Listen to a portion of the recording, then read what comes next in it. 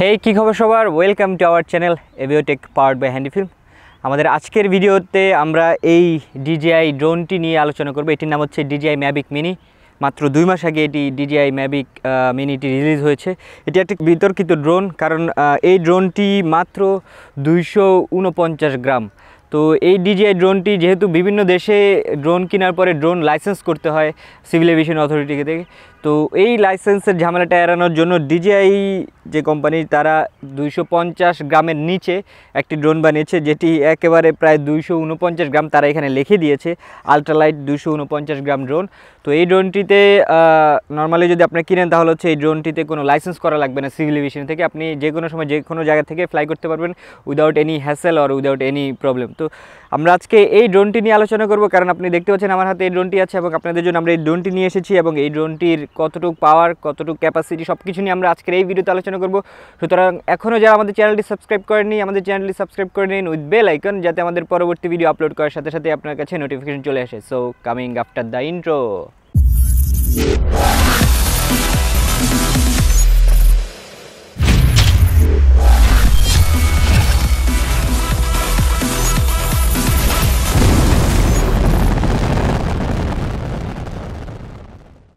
তো এই ড্রোনটির আমি যেহেতু এটি একটি আলট্রা লাইট ড্রোন, তো এটির স্ট্রাকচার নিয়ে আমি একটু কথা বলি।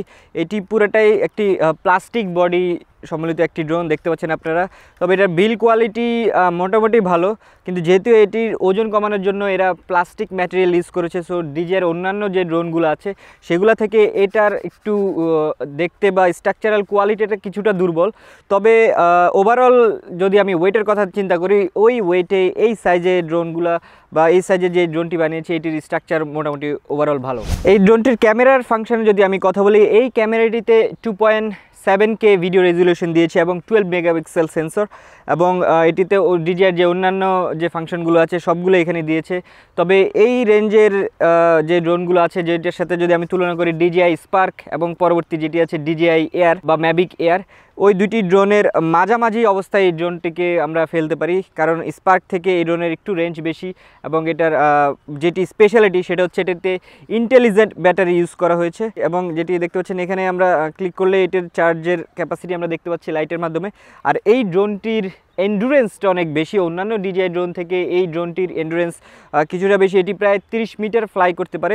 তবে আমি নিজে টেস্ট করে দেখেছি, এটি প্রায় অ্যারাউন্ড 26 থেকে 27 মিনিট ফ্লাই করে। তো অ্যাভারেজে যদি রেঞ্জের কথা বলি তাহলে এটি নিঃসন্দেহে একটি হাই এন্ডুরেন্স বা অনেকক্ষণ ধরে ফ্লাই করার মতো একটি ড্রোন। এবং যেহেতু এটির ওয়েট অনেক কম, সুতরাং এটির ফ্লাই করার ক্ষমতাটা আরও বেড়ে গিয়েছে। সুতরাং এটি যদি এটির ফ্লাইটের যে ডিউরেশন সেটির দিক থেকে এটি নিঃসন্দেহে অনেক একটি ভালো ড্রোন। তো এই ড্রোনটিতে কী কী সেন্সরগুলো ইউজ করেছে, এখানে যে DJI স্পার্কটি আছে সেটির সাথে যদি আমরা তুলনা করি, এটিতে অবস্ট্যাকল অ্যাভয়েডেন্স সেন্সরের অপশন দেখা গেলেও আসলে এখানে কোনো সেন্সর নেই। তবে DJI স্পার্কে অবস্ট্যাকল অ্যাভয়েডেন্স সেন্সর ছিল, যেটি হচ্ছে তার সামনে কোনো অবস্ট্যাকল বা বাধা থাকলে সেটি ওই বাধা অতিক্রম করে যেতে পারতো। কিন্তু এখানে সেন্সরের বা ম্যাভিকের যেই অন্যান্য মডেলগুলো আছে সেগুলোর যে সেন্সরের সিস্টেমটা আছে সেই ডিজাইনটা থাকলেও এখানে সেন্সরটি আসলে নেই। তো এখানে এটার নিচের দিকে বটম দিকে দুইটি পজিশনিং সেন্সর আছে, যেটি ইনডোরে ফ্লাইটের সময় হোভারিংয়ে কাজে লাগে, বা হোভারিংয়ের জন্য বা জিপিএস ছাড়া এই হোভারিং সেন্সরগুলো আছে, যেটি হচ্ছে ইনডোরে অনেক বেশি কার্যকর হয়। তো এটি জাস্ট নর্মালি দুইটি নিচে দুইটি হোভারিংয়ের জন্য পজিশনিং সেন্সর দেওয়া আছে, এছাড়া আর তেমন কোনো সেন্সর এখানে ইউজ করা হয়নি। তো এই DJI Mavic এই মিনিটার জন্য হচ্ছে আপনাকে মোবাইলে DJI ফ্লাই অ্যাপসটি ডাউনলোড করতে হবে। এই অ্যাপসটি একেবারে নতুন, অন্যান্য DJI Mavicের যেই অ্যাপসগুলো ছিল DJI 4 বা DJI 4-এর অ্যাপ, তো ওই অ্যাপসগুলো দিয়ে আর এই ম্যাভিকটি চালানো যাবে না। এটির জন্য DJI একটি সম্পূর্ণ নতুন ধরনের, অনেক সিম্পলভাবে নতুন ধরনের একটি অ্যাপস বানিয়েছে, যেটির নাম হচ্ছে DJI ফ্লাই অ্যাপস। তো ওটিতে অন্যান্য সব ধরনের ফাংশনগুলো থাকলেও যে ফলোমি ফাংশনগুলো ছিল অন্যান্য DJI এই ড্রোনগুলোতে, এটিতে সেই ফাংশনগুলো নেই। তবে আশা করব পরবর্তী কোনো ফার্মওয়্যার আপডেটে হয়তোবা এগুলো অ্যাড করবে। আর এছাড়া যেই রকেট শট বা স্পাইরাল এবং অন্যান্য যেই কুইক শটগুলো ছিল ওগুলো সবগুলো শটই ওই ডিজে অ্যাপসটিতে আছে এবং টাইম ল্যাপস সহ অন্যান্য অপশন আছে। তো এটিতে এই 2.7K পর্যন্ত ভিডিও রেজুলেশন ভিডিও করা যায় প্রায় 25 ফ্রেম পার সেকেন্ডে। এছাড়া 1080pতে হচ্ছে 60 ফ্রেম পার সেকেন্ডে ভিডিও করা যায়, আর 12 মেগাপিক্সেলে ফটো তোলা যায়। এবং এছাড়া এটার যে কালার কারেকশন বা ম্যানুয়ালি যে এক্সপোজার সেটিং বা অন্যান্য যে ক্যামেরার ফাংশনগুলো সেটু ইউজ করা যায়। তবে ভিডিওতে আসলে এগুলো করা যায় না, তো ভিডিওতে আগে থেকে এক্সপোজারগুলো সেট করতে হয়, তারপর হচ্ছে ভিডিওতে করা যায়। এটি কিছুটা একটু এটার দুর্বল দিক। তবে এই ক্যামেরাটি এই প্রাইস রেঞ্জে ডিজে ম্যাভিক মিনিতে অনেক ভালো একটি ক্যামেরা, যেটি 3xx জিম্বল স্টেবিলাইজেশন দেওয়া আছে এখানে, এবং যেটি ডিজে স্পার্কেও নেই। তো নিঃসন্দেহে এই ক্যামেরার স্ট্যাবিলাইজেশনটা অনেক বেশি উন্নত। একটু পরে আমি এটি দিয়ে ফ্লাই করে দেখাবো এবং এটির ডেমো ফুটেজ আপনাদেরকে দেখাবো যে কতটা স্টেবল এই ক্যামেরাটি। তো এটার আমি আরেকটা যদি দুর্বল দিক বলি স্ট্রাকচারের দিক দিয়ে, যেহেতু ডিজিআই কর্তৃপক্ষ চেয়েছে এই ড্রোনটির ওয়েট যতটুকু সম্ভব কমানোর জন্য, সেই জন্য তারা হচ্ছে মোটরের যে উপরে পার্টটা আছে সেটিতে দেখতে পাচ্ছেন এখানে এই জিনিসগুলো কেটে কেটে ফেলেছে, মানে ওয়েটটা কমানোর জন্য। তো এই জিনিসটা আসলে যখন বালু অথবা ডাস্ট এরিয়াতে ফ্লাই করে তখন এখানে অনায়াসে যে কোনো ধরনের ডাস্ট পার্টিকেল অথবা বালুকণা ভিতরে ঢুকে যেতে পারে এবং পরবর্তীতে এই মোটরের মাল ফাংশন হতে পারে অথবা যে কোনো ধরনের স্টাক হয়ে যেতে পারে মোটরটা। তো এছাড়া এটার যদি স্ট্রাকচারের আরেকটা জিনিস বলি, আমি কয়েকদিন ফ্লাই করার পরে এখানে অনেকগুলো ফাঁকা পয়েন্ট আছে যেটি দেখতে পাচ্ছেন। এই জিনিসগুলোতে আসলে বালুটা বেশি ক্যাচ করে এই ড্রোনটাতে, যেহেতু এটার বেশিরভাগ জিনিসগুলাই উন্মুক্ত। তো এই ড্রোনটির যেই প্রাইস এটি এক এক দেশে এক এক রকম। তো এই ড্রোনটি যদি কেউ কিনতে চান তাহলে আমাদের টিমের সাথে যোগাযোগ করতে পারেন, আমরা বাংলাদেশে এই ড্রোনটি ইম্পোর্ট করে থাকি। আর এছাড়া বাংলাদেশে এখন পর্যন্ত এই ড্রোনটি আসেনি, আমরাই প্রথম এনেছি। এবং পরবর্তীতে আপনারা যদি এই ড্রোনটির ব্যাপারে আগ্রহ থাকেন তাহলে আমরা আরও ড্রোন আনবো। এবং যেহেতু এই ড্রোনটির লাইসেন্স করা লাগবে না, কারণ এটি মাত্র 250 গ্রাম, যেটি নিয়ম অনুযায়ী লাইসেন্স করা লাগবে না, কোনো কিছু করা লাগবে না, সুতরাং এই ড্রোনটি আপনি ইজিলি ব্যবহার করতে পারেন। এখন আমি এই ডিজিআই ম্যাভিক মিনির যেই রেডিও কন্ট্রোলার আছে সেটির সম্পর্কে একটু বলি।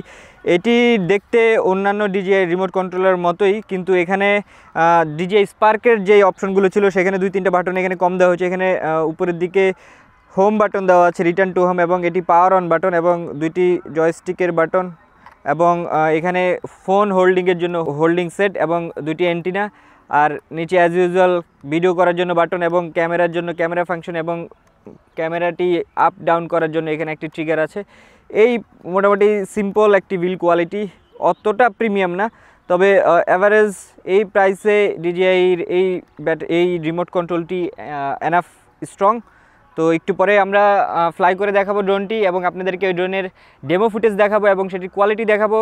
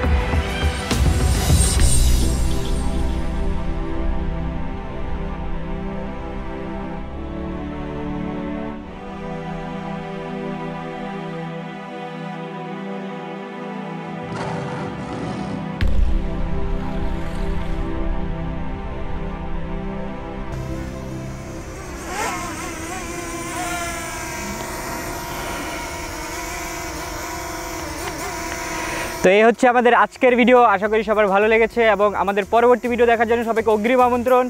আর আমাদের যদি এই ভিডিওটি ভালো লেগে থাকে তাহলে অবশ্যই লাইক বাটনে ক্লিক করবেন, আর আমাদের পরবর্তী ভিডিও দেখার জন্য সাবস্ক্রাইব বাটনে ক্লিক করবেন উইথ বেল আইকন, যাতে আমাদের পরবর্তী ভিডিও আপলোড করার সাথে সাথে আপনাদের কাছে নোটিফিকেশন চলে আসে। আর আমাদের ফেসবুক গ্রুপে জয়েন করতে পারেন, ফেসবুক পেজে জয়েন করতে পারেন। এছাড়া এভিয়েশন নিয়ে কী ধরনের জিজ্ঞাসা আছে বা ড্রোন নিয়ে আপনারা কী ধরনের ভিডিও চান, ড্রোন নিয়ে পূর্ববর্তীতে আমি অনেকগুলো ভিডিও বানিয়েছি, সেগুলোর লিঙ্ক আমি ডেসক্রিপশন বক্সে দিয়ে দিয়েছি, সেগুলো চাইলে আপনারা দেখতে পারেন। এছাড়া ড্রোন নিয়ে পরবর্তীতে কী ধরনের ভিডিও চান বা কোন ধরনের ড্রোন আপনারা দেখতে চান সেই বিষয় নিয়ে আমাদেরকে অবশ্যই কমেন্ট সেকশনে জানাবেন। দেখা হবে আমাদের পরবর্তী ভিডিওতে অন্য কোনো ড্রোন নিয়ে। ততদিন পর্যন্ত সবাই ভালো থাকবেন, সুস্থ থাকবেন, অ্যান্ড হ্যাপি ফ্লাইং।